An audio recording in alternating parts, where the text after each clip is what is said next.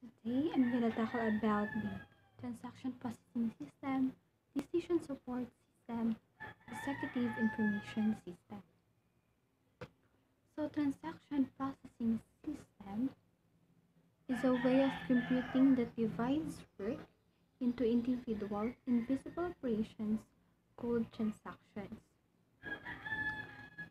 A transaction processing system is a software system or software hardware combination that supports transaction processing.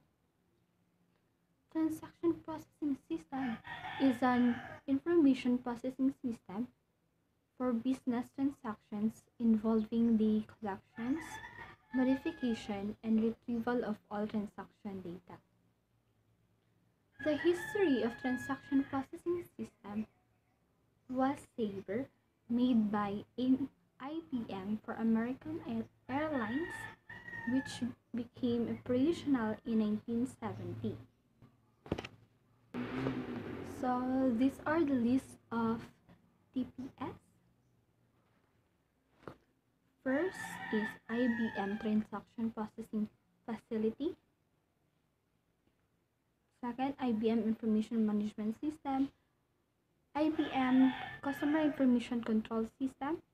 Tuxedo, Univac, Baroque Corporations, Digital Equipment Corporation, Transaction Management Executive. Next is the processing types of transaction processing system. First is the batch processing system, real-time processing system, and transaction processing system.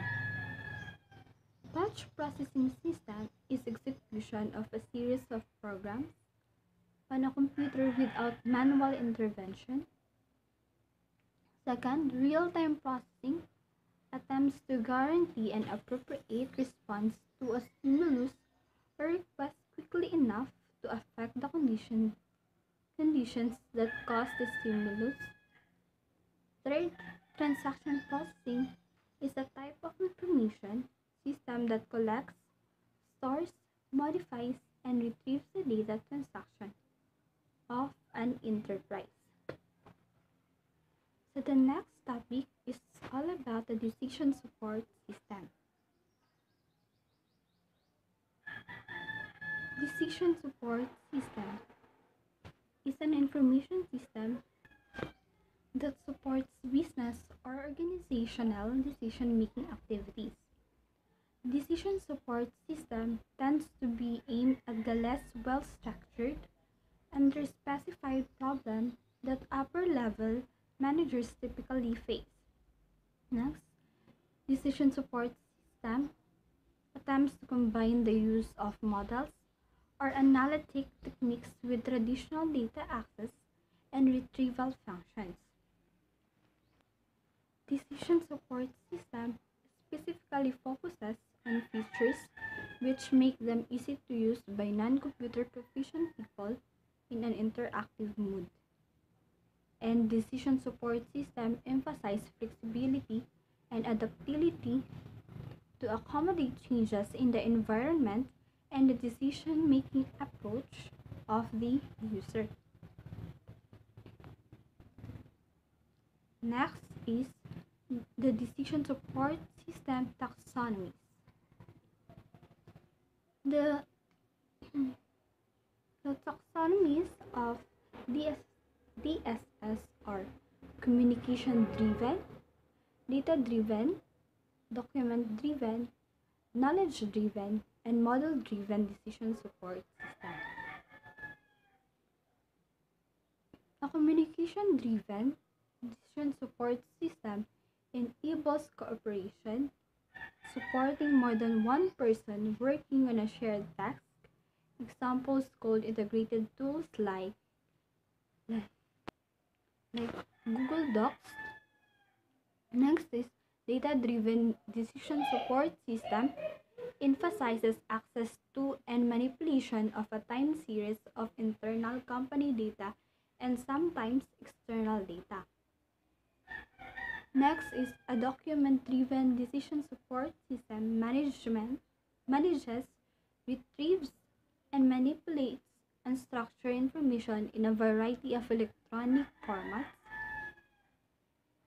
Next, a knowledge-driven decision support system provides specialized problem-solving expertise stored as facts, rules, procedures, or similar structures like interactive decision trees and flowcharts.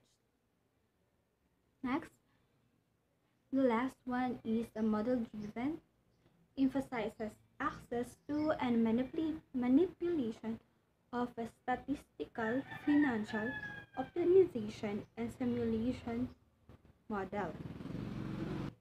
So the components of decision support system are database, the model, and the user interface. The classification are inputs, user knowledge and expertise, outputs, decisions. Inputs, factors, numbers, and characteristics to analyze. User knowledge and expertise, inputs requiring manual analysis by the user. Outputs, transform data from which DSS decisions are generated. And the last one is decisions, results generated by DSS based on user criteria. So the last topic we're gonna talk about is execution information system.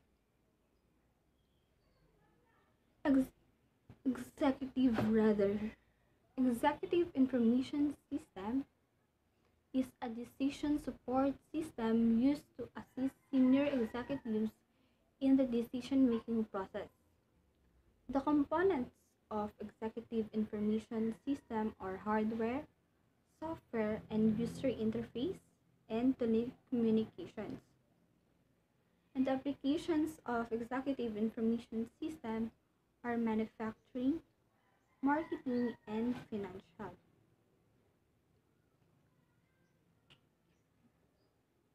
The advantages of executive information system are easy for upper level executives to use.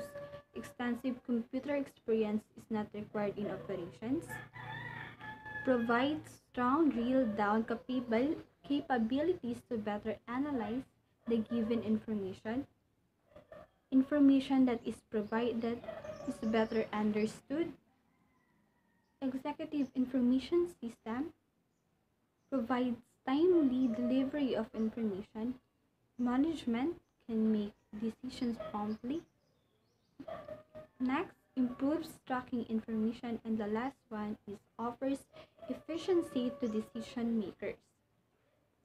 The disadvantages of executive information system are system dependent, limited functionality by design, information overload for some managers, benefits hard to quantify, high implementation cost, system may become slow, large, and hard to manage, need good internal process for data.